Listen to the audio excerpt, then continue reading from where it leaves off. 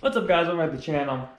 So the clutch is out of the car. Long story short is a bunch of things went wrong, and I just didn't have time to record and sit there and try to figure out everything that was going on because a bullet strip, this happened, and it was just kind of like big thing. But quick update on the clutch, so you guys know what was bad and what wasn't bad. This was what we believe was bad. We think the guy who replaced the clutch was replaced. The clutch is right here. She doesn't look bad. Like, she has some good, life in her still. But it looks like someone just improperly changed the clutch. Because it looks like, if you tell on this flywheel, it has all this marking. Which I never changed them before, but it has all this marking. The clutch on itself has the marking that this has right here. So, most likely what happened is someone changed the clutch, but they never changed this. Or even this guy here, because this guy, he has bad marking on him. He has all these heat marks, and this doesn't look like it had even grabbing points on the clutch. So, it looks like nobody replaced, when they replaced the clutch, they want to go cheap and just get the clutch and not the pressure plate and that thing, which is what it looks like. Other than that, I have not yet test-driven the car yet for a very specific reason. So the reason I haven't driven her yet is because she starts, but she doesn't idle. No good. I'll show you guys a quick demonstration on what she does. So put the clutch in, and we'll just, go like this.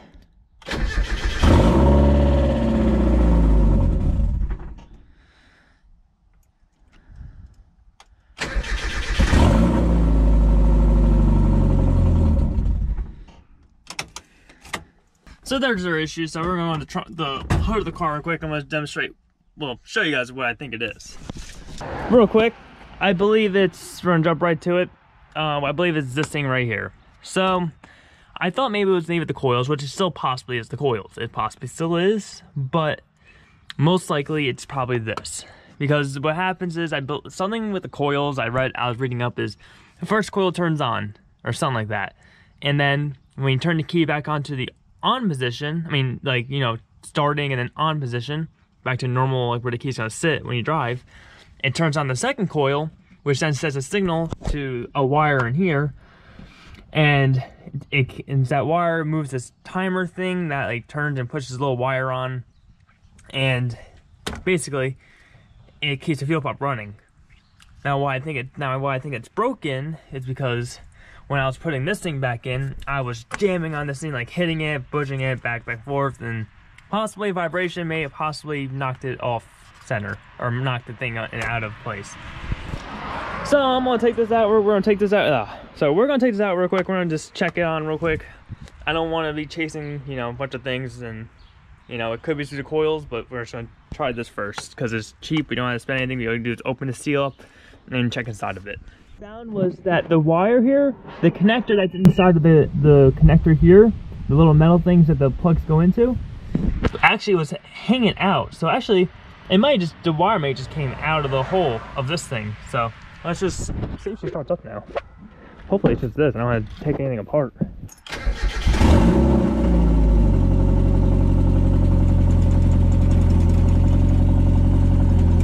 And that was it. Haha.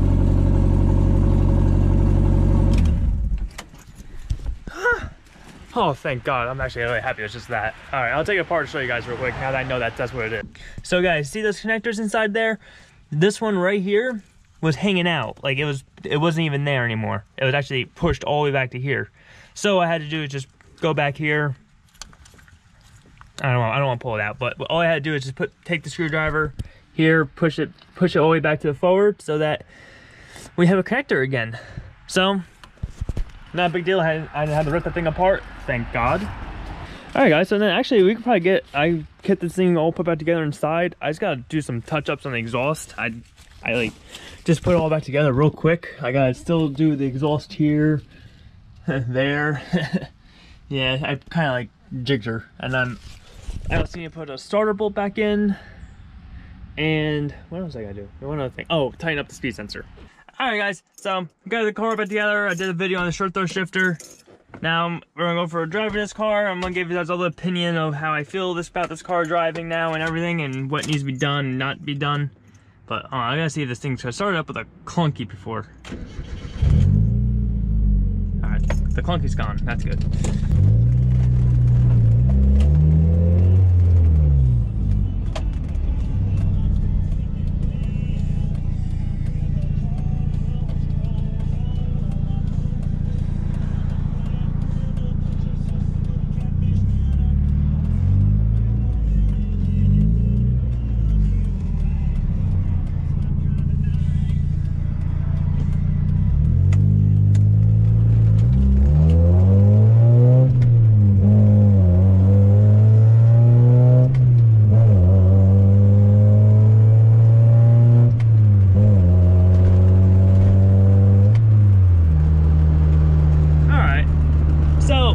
Clutch.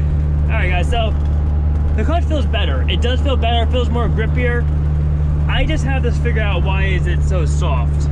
The clutch pedal is so soft. It's a little tighter than usual, but it's still soft enough for me. It's like, you know, it's just not the way I would prefer it to be, I should say. So what I'm gonna do, I'm gonna probably get my father when he gets home from work. We're gonna try to bleed the clutch. Hopefully bleed in the clutch, like the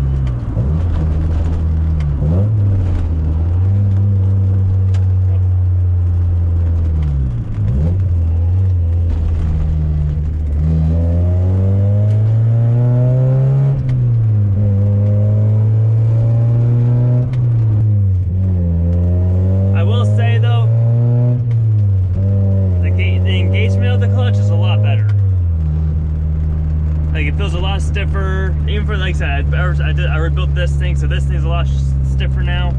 Probably a little too stiff, but I don't mind it. At least I don't mind it a little too stiff. But some people might be a little too stiff for it. So I don't know, I might have to take out one of the bushings, not the bushings, the little springy little things on there. All right, guys. So like I said, that was a quick drive. Like I said, there's still work to be done. Need to get try to bleed the clutch, and hopefully that'll fix the whole issue with the soft clutch. But it is better. Like, it does come up a lot faster now, and also grabs a little sooner. But I just need to see if we can get this adjusted a little more down to where it feels like a normal clutch. And this could just be a normal clutch, because I'm used to the Mustangs, and their clutches are really, really stiff, so it could just be that. So, but other than that, guys, listen, if you guys enjoyed the video, please like down below, comment down below also, subscribe to the channel, and I'll see you guys in the next one.